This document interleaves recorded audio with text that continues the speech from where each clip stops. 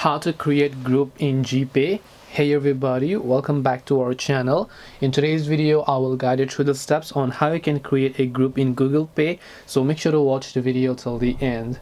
If you'd like to create a group in Google Pay, first of all open the Google Pay application, make sure you are logged into your account.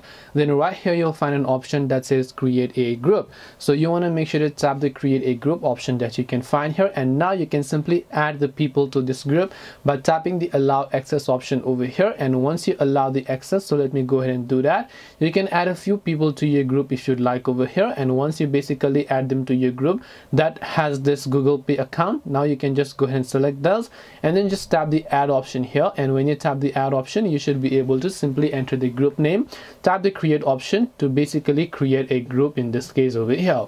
This way you'll be able to create a Google Pay group. Hope this video was very helpful. If you have got any more questions, then feel free to also leave them down below. Thank you for watching till the end of this tutorial, and see you soon in our next video.